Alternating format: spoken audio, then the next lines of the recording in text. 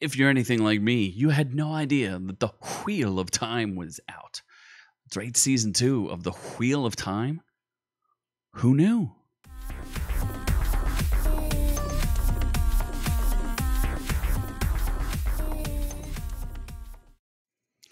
Well, friends, I am here to talk to you about the good, bad, and ugly of season 2 of the Wheel of Time. I reviewed the entire first season, and it's up here. And what you have to know about me is I am not a Robert Jordan. Robert Jordan, the dude who wrote the books. I've never read a single thing that he's ever written. Call me old-fashioned, but I'm a Tolkien guy, and I also like Frank Herbert. But I've never gotten around to the Wheel of Time. Many people have suggested that I should.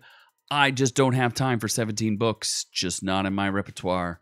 But for those of you who are fans, I'd be curious if you're still enjoying this show.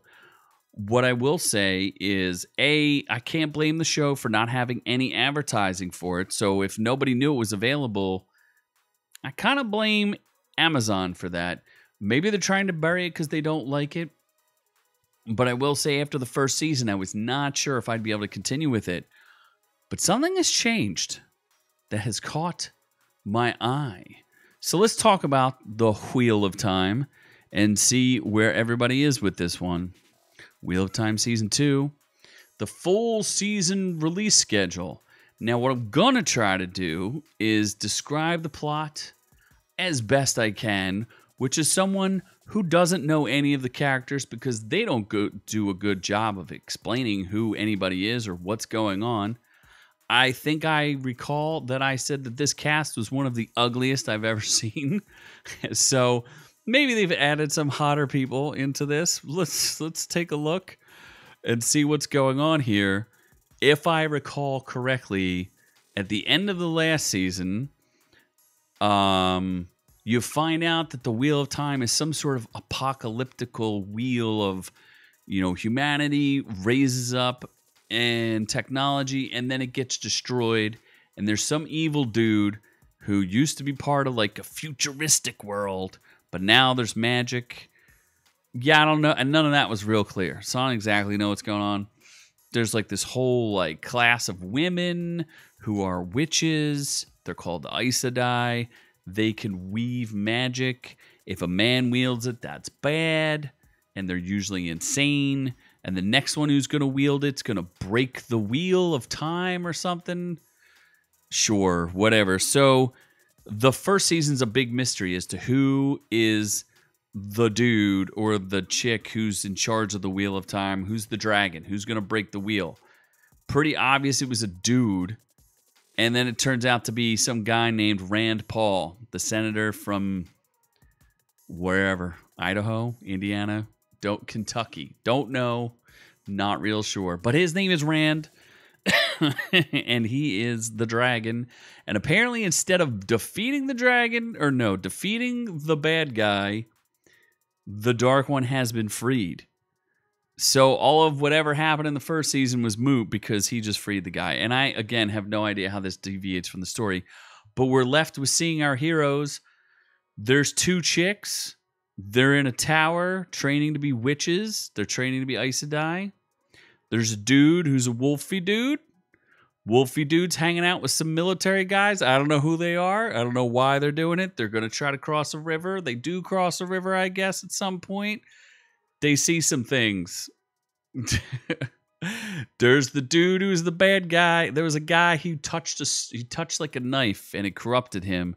And the knife, that dude is in prison with the red witch chick who looks real weird and has a big square face, and I'm confused as to why she looks like that.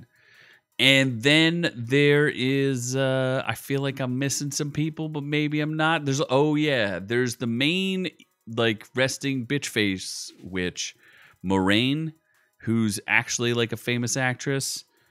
I don't remember her name right now because she's not that famous, but she was in Doom. I know that. She was in Doom. Rosamund Pike, something like that. You get the idea. And she's with her ninja friend, and they ain't having no ninja friends anymore. I don't know. They're hanging out, having a party somewhere. She's buying poems instead of buying rocks. Yeah, I don't know what's going on. The first episode, as I may have said, is it's a little boring. A lot of talking, a lot of establishing, not sure what they're establishing. But eventually, I will say by episode 2 and finally episode 3, I might be intrigued. So by episode 3, the 2 witches in the tower, one of them is supposed to go through some arches and maybe she'll become powerful, maybe she won't. She's back. She made it. I thought that was cool. There were some stakes. She decided she's gonna live a happy life, and then she realized that the happy life is not good. You finally get to see some more Minotaur action. God, I love me some Minotaur action. And then she comes back. That's cool. You find out that Rand Paul, the senator, is actually tricking people into working.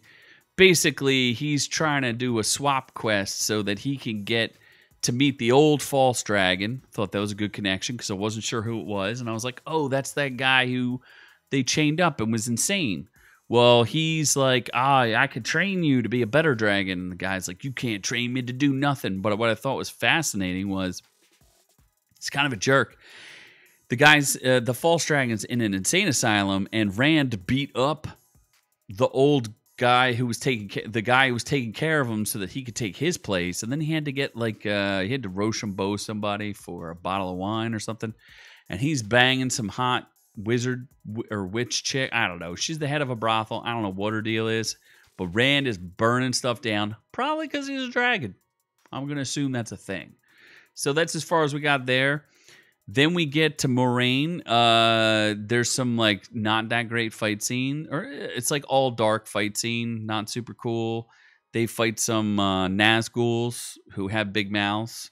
The Nazguls, they lose because some dude lights a sword on fire. That stuff happens. It's a thing. But then they find out that that the ninja guy, they're not bonded anymore. He's got samurai swords. She don't need them samurai swords. She's all on her own. So resting bitch face, she's on her own. She don't need no man. Okay, fair enough. She's devoted to the dragon.